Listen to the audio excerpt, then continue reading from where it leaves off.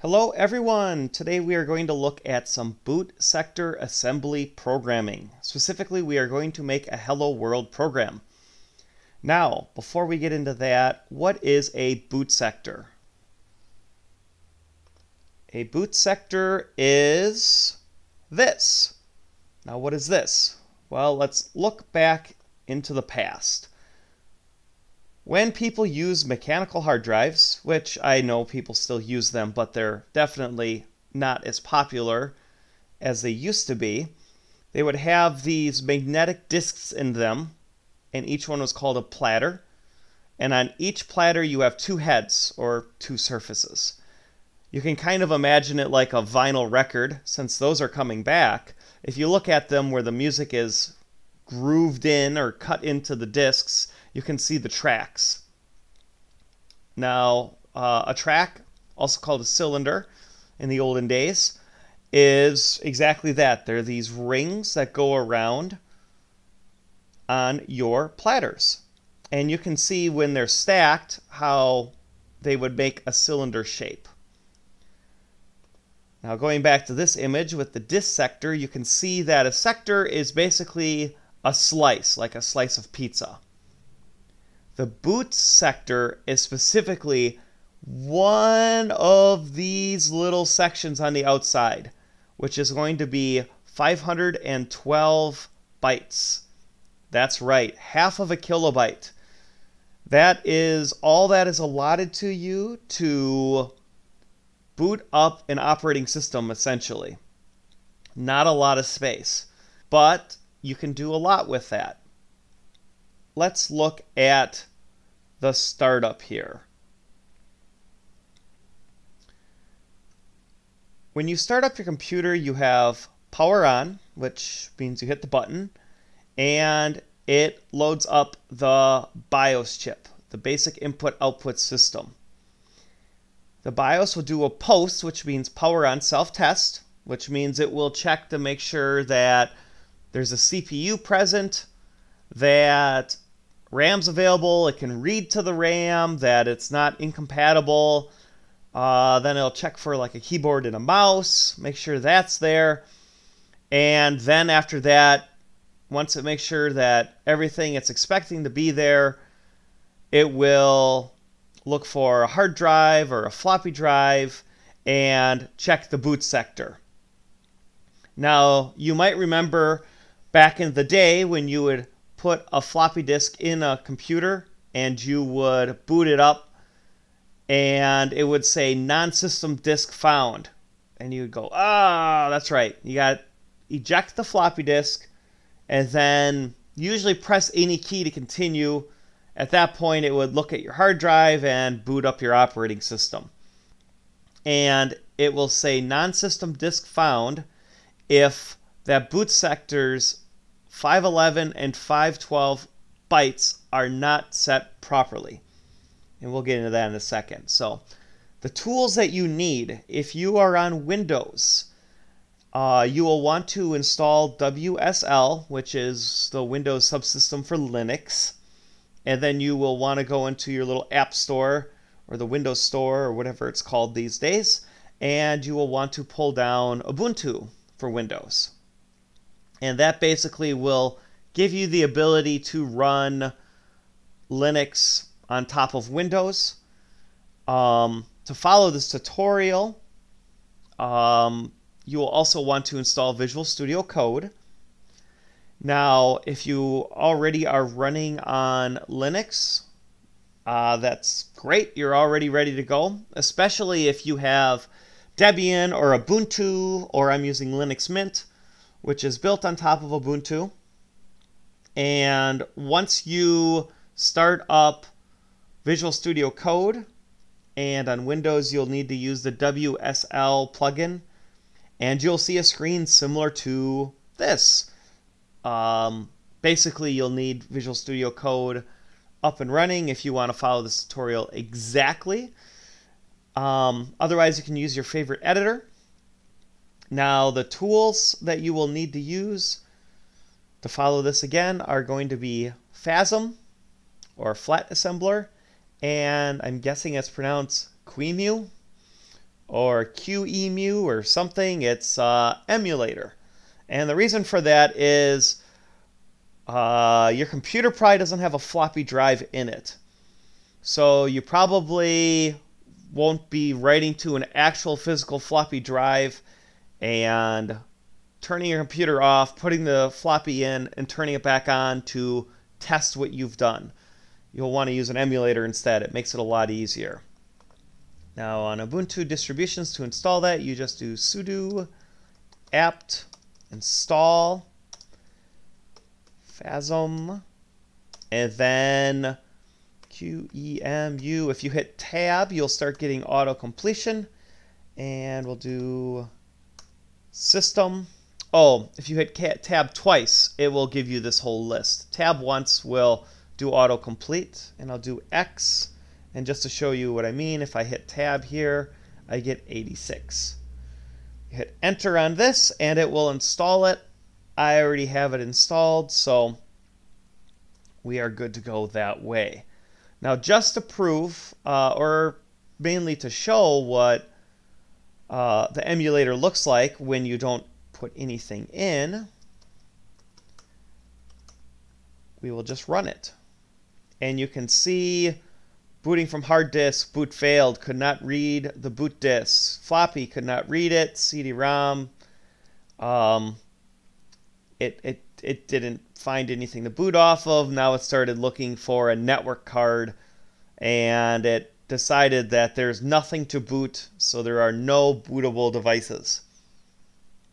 All right, that makes sense because we haven't created one yet. So let's create a bootable file that's still basically empty. Now, when the BIOS starts looking, it will start looking at the address 7C00. And that's why we're using assembly, besides the fact that you have very finite control over everything in assembly, so you can make sure that the program's laid out exactly the way you want. We will say our origin point is 7C00. And this will be redundant, but I'll say use 16-bit, which is going to be real mode. The reason it's redundant is Phasm has the ability to determine that for you. It knows basically what you're looking for. All right, so we have our origin point. Now let's fill up our file. We'll do 510.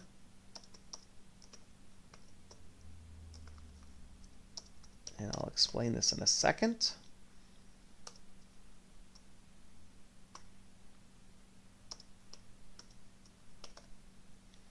All right, what does this mean? Well, it means this. It means our program's going to start at this specific memory address. Then after that, we are going to say, take the number 510, start at our current address, so whatever this address is in memory, go to the beginning of the section, or in this case, the beginning of the program, and then write a byte, a null byte, 0, basically give us a 0. So this will give us 510 zeros for what we have right here, because there's nothing in between here.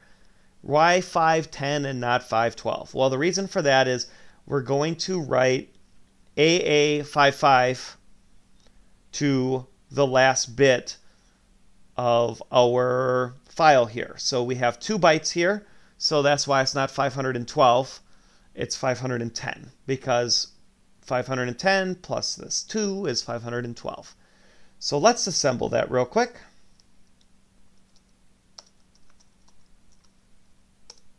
It says everything's okay. Created a binary file. Let's look at it with our hex editor. Now that is an extension that I added to my Visual Studio Code here. And if you type in ASM, you can start to find some things to help you with color coding. I'm using this one. And then I also added this hex editor so that I could view the files as they're being written. So we can see there's a bunch of zeros.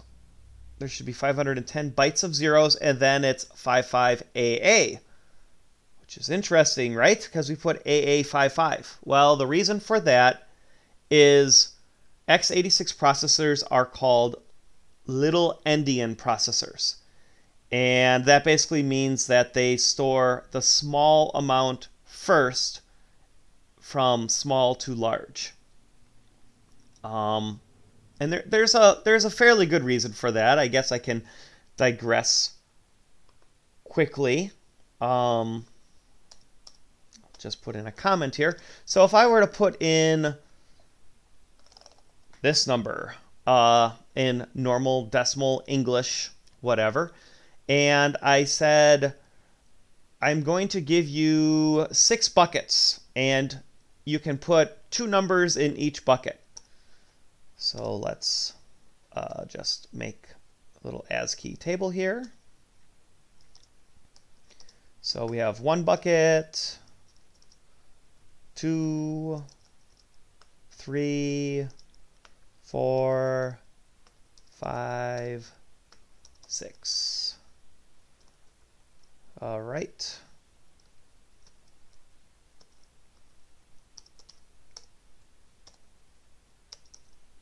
And let's say you do it this way. You're going to do it the normal way that anybody probably would do it.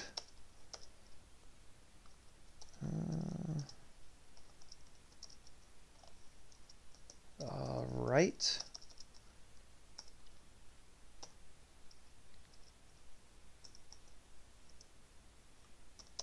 Having some problems typing here for some reason. There we go. And this is great. So let's say this is our memory address 1, memory address 2, memory address 3, 4, 5, 6. Or bucket 1, 2, 3, 4, 5, 6, whatever you want to do. And let's say I have the ability to take 2 buckets and I want the smallest number. Now, in real life, this would be like in C or C++, if you have an integer and you want to convert it to a short or to a char, you would say, okay, an integer can hold 4 bytes of information, and I want to put into a short, which can only hold 2.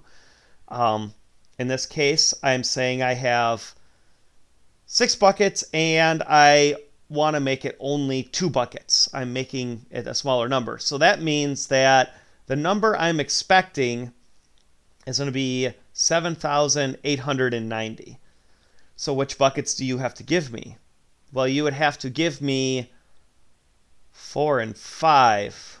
Well, that's kind of weird, because what about 1 and 2? Why?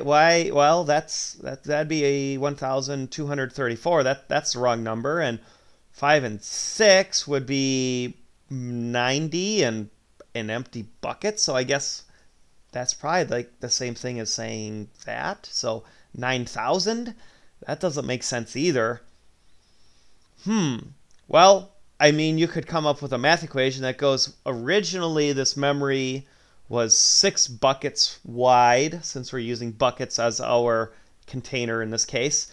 And I want to go down to 2, but I only had 5 of those buckets filled. And this starts getting pretty mathematical pretty quickly. What if there was an easier way? Well, there is. And that is storing things from least to greatest. So we have, oops, yeah, actually, no, that's right. 78. Come on here. There we go, 56. 34, 12, and that's empty. Okay, now if we are reading this from left to right, which we are, it's still a little confusing because now 90 is in bucket 1 and 78 is in bucket 2 and 56 is in bucket 3.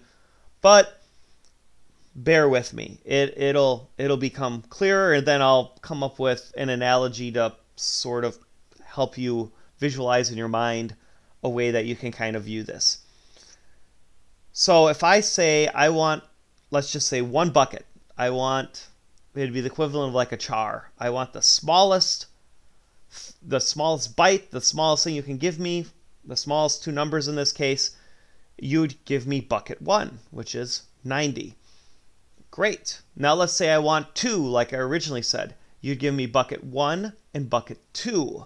Now, I read the buckets the same way that you have them set up, so I realize that 9078 in my mind means 7,890. And if I wanted 3 buckets, you would give me 1, 2, and 3, and I would realize that 56 is the largest, and then 78, and then 90, so it'd be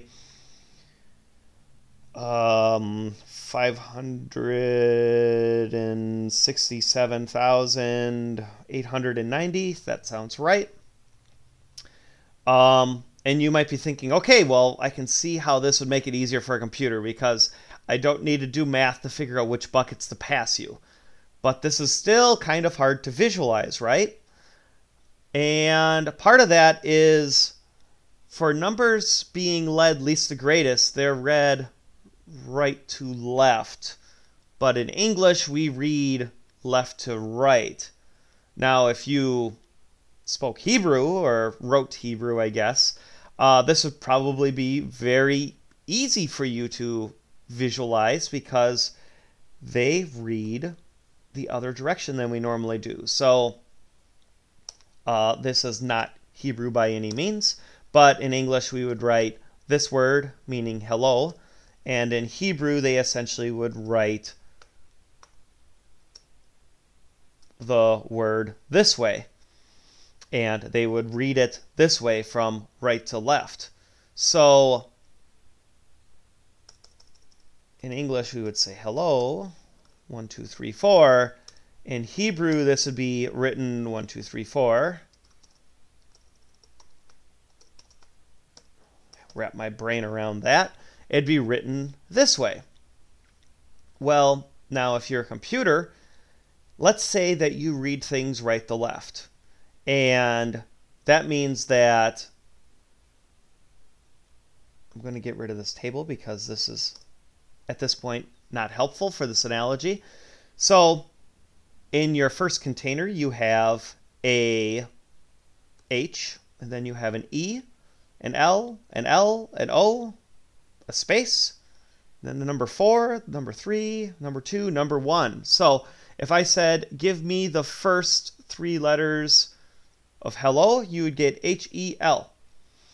And the reason for that is because you're reading from right to left. Now, if I say, give me the smallest 3 digits, you would get 432, or the smallest 2, 4, 3. So if you want to imagine why this, well, you've seen why it works with the bucket analogy. It's much easier to just hand you the first bucket than it is to do all this complicated math and figure out which bucket I actually need to hand you.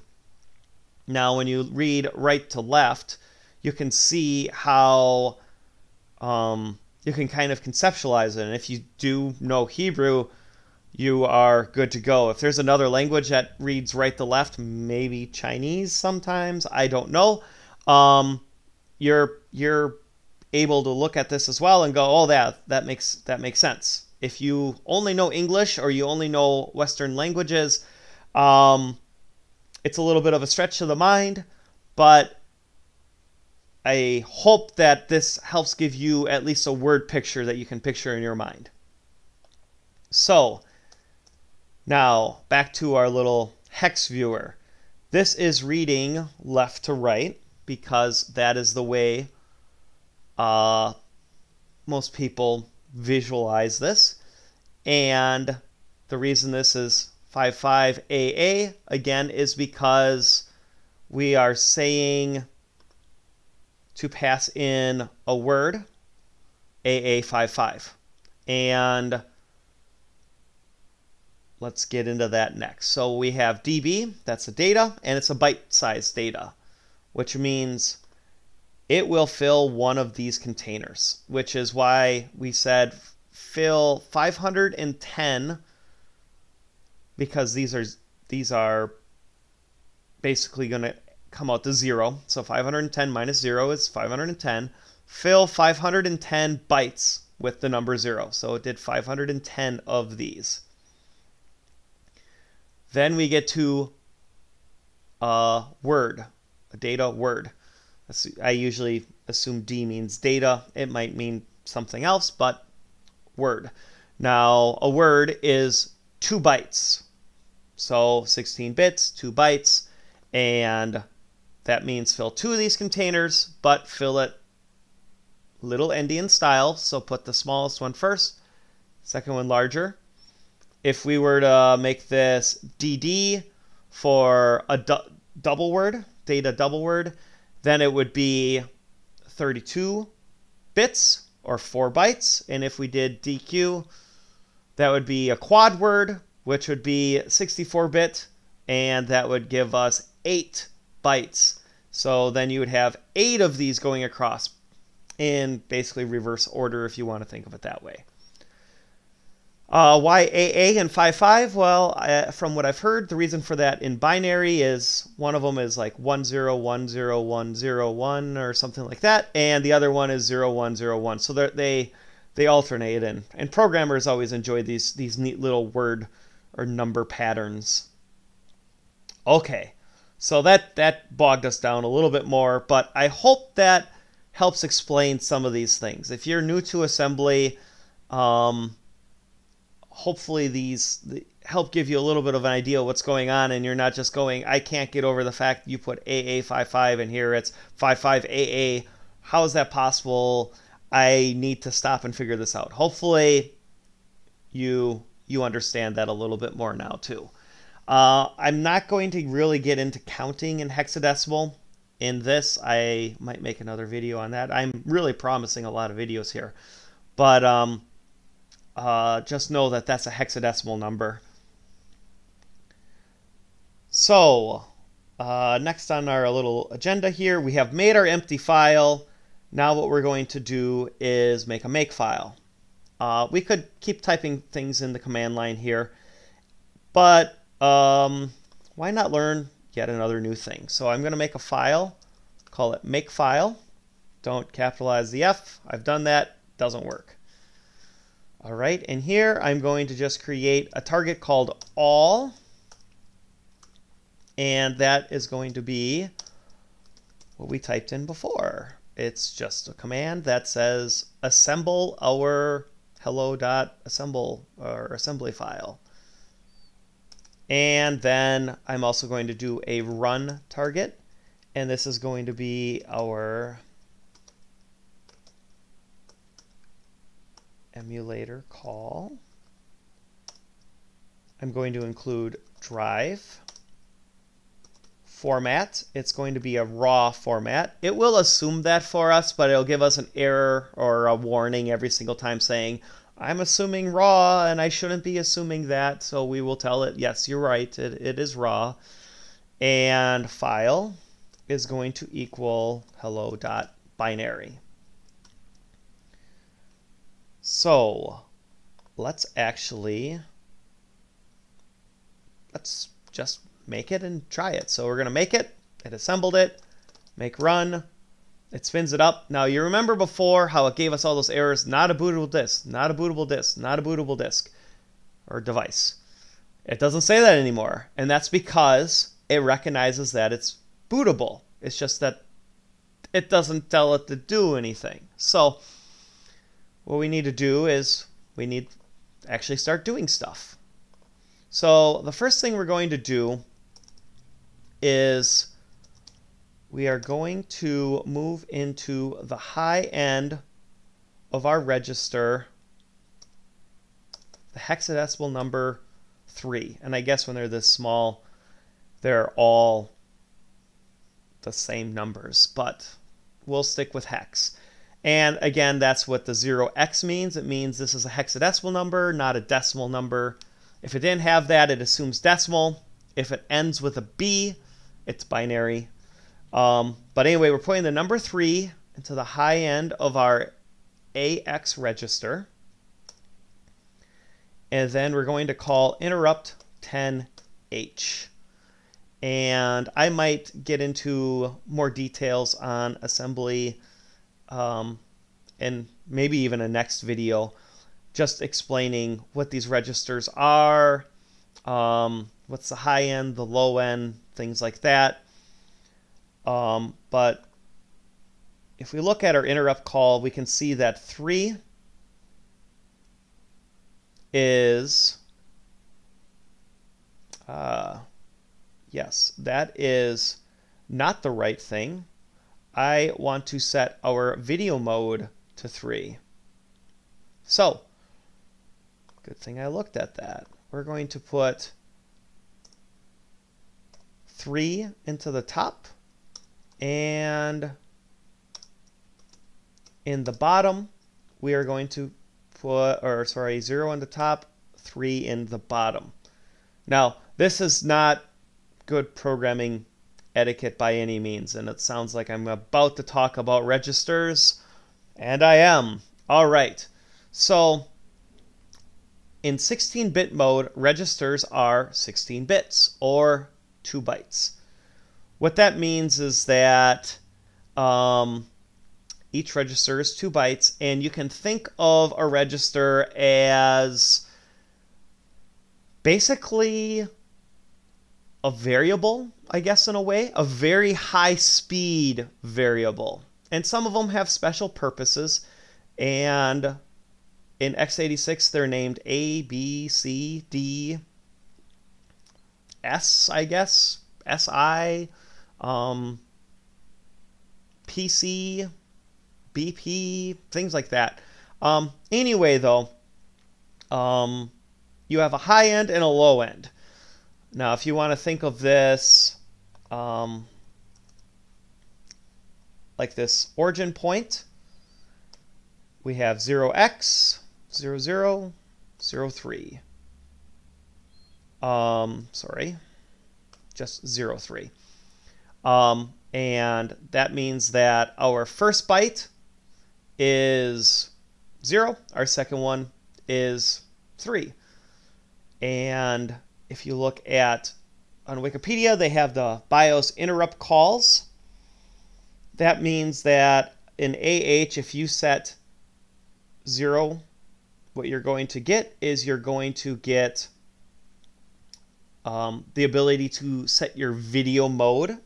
And we're setting our video mode to mode 3, which means a text display, basically. That's what it means. We're showing text. We're not able to write pixels and do that. The ability to do that is in different video mode.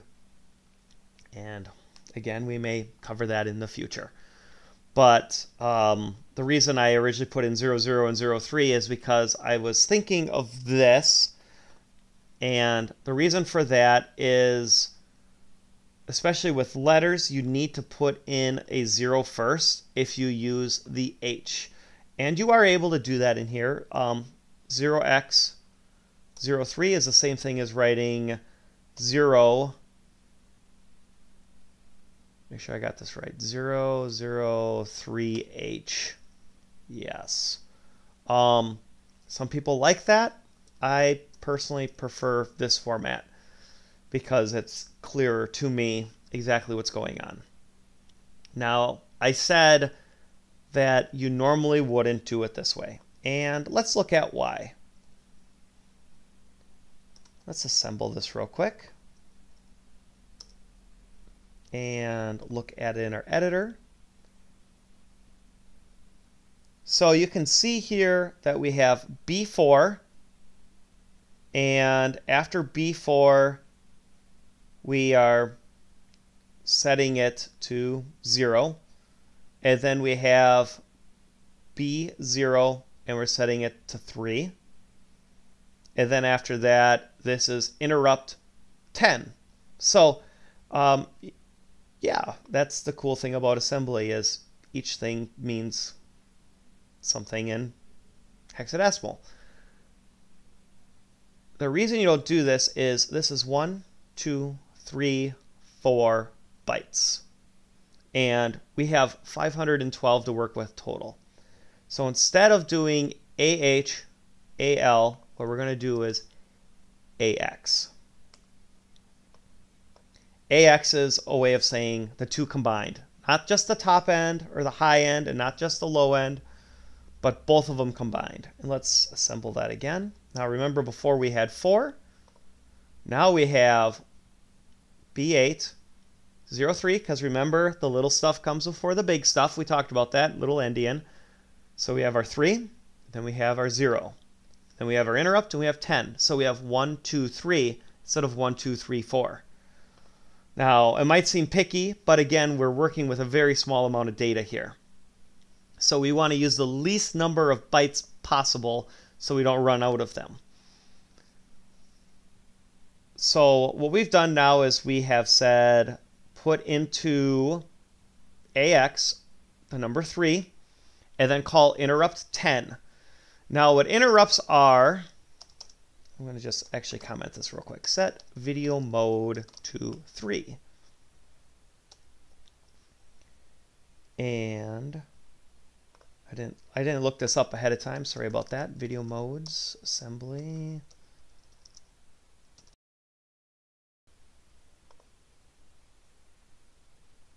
You can see here that 0 mode is going to give us 40 characters by 25 characters. 16 gray is probably a gray scale. It's not just black and white. It's going to be gray scale. Then after that, you have 40 by 25 in color. And then after that, we have 80 by 25 gray, and then video mode 3, which is the one we care about, is going to be 80 by 25. So we have 80 characters across our screen, 25 going down our screen, 16-bit color. All right, so back to this. Video mode 3, which was 80 by 25. 16-bit color. Okay. And we are not writing anything to our screen, so this should just clear the screen for us. There we go. You remember before there was a bunch of words? Now there's not.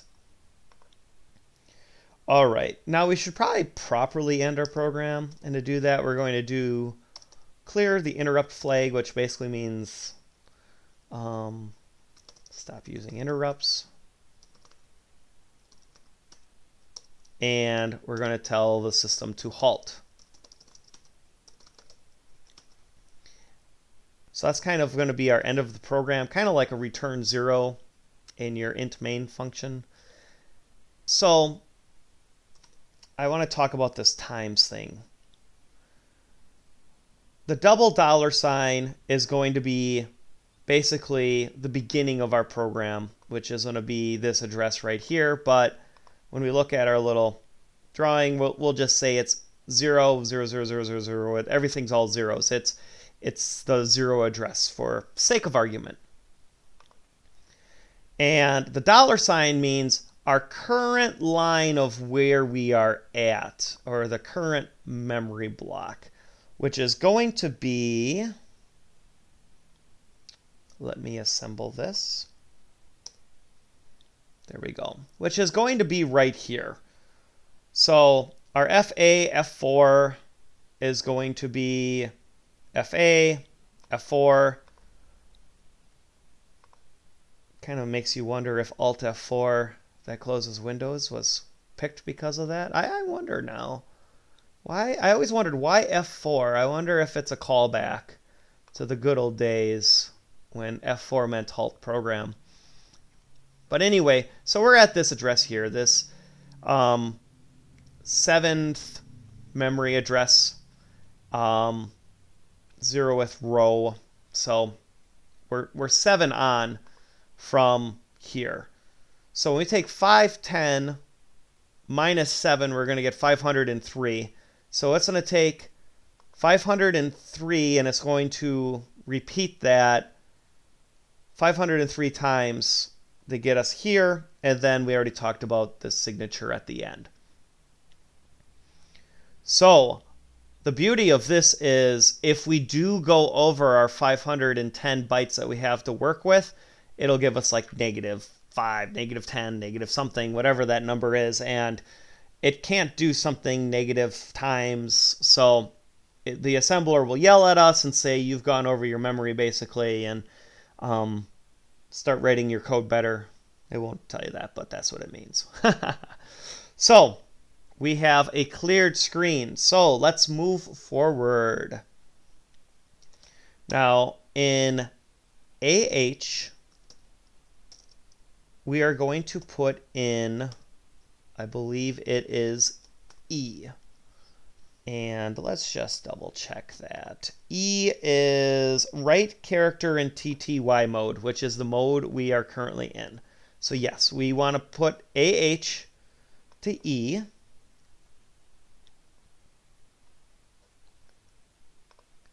And let's just move into AL, the letter H. And we will call interrupt 10H. And we'll put in the letter E.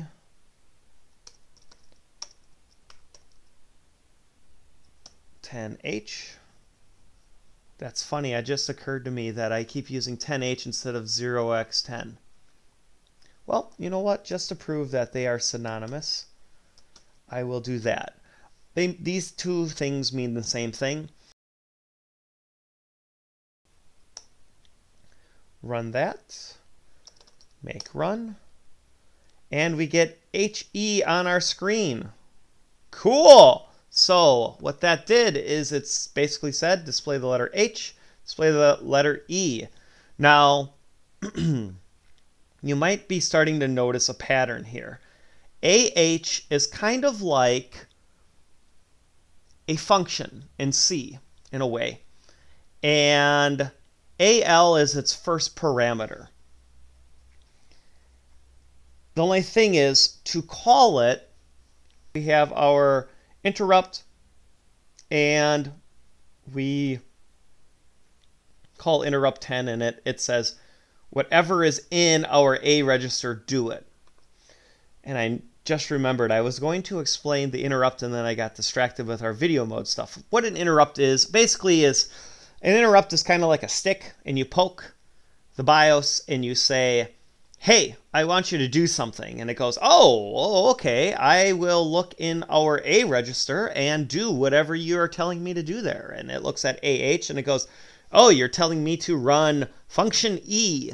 And that takes one parameter, and that parameter has the letter or character H in it. Okay, I will display that on the screen for you. Now, there are a whole bunch of different interrupts, and all these little functions or sub-functions, however you want to think about them, these all pertain to the 10 interrupt. But there's other ones too. If you want to start dealing with disk stuff, there's the 13 interrupt. And if you want to deal with serial ports, there's the 14 and the 15, and there's a few of them.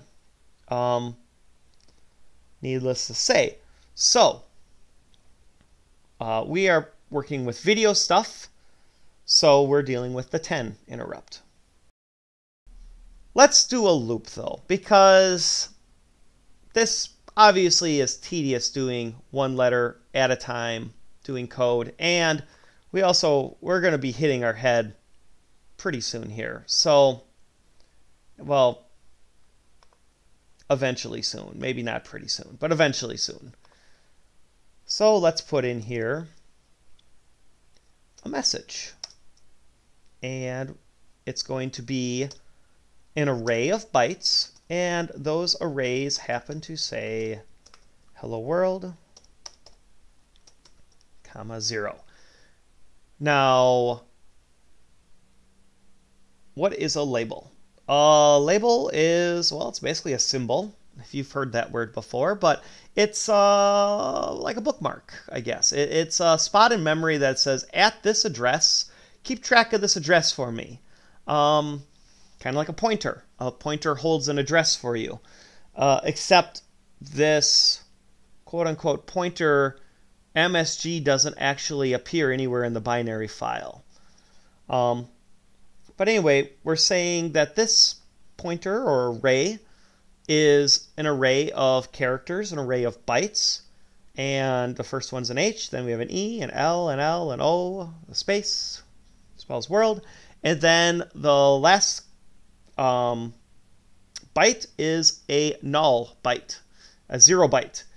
And you'll know in C that your C strings always end with a null character. And that's what this is because of what we are about to do. So I'm going to change this logic just a tad. And what we're going to do is we're going to work with another register. And that register is the SI register. And it's going to be set to the address of message. And then I'm going to create a display loop. Ta-da, we have another label.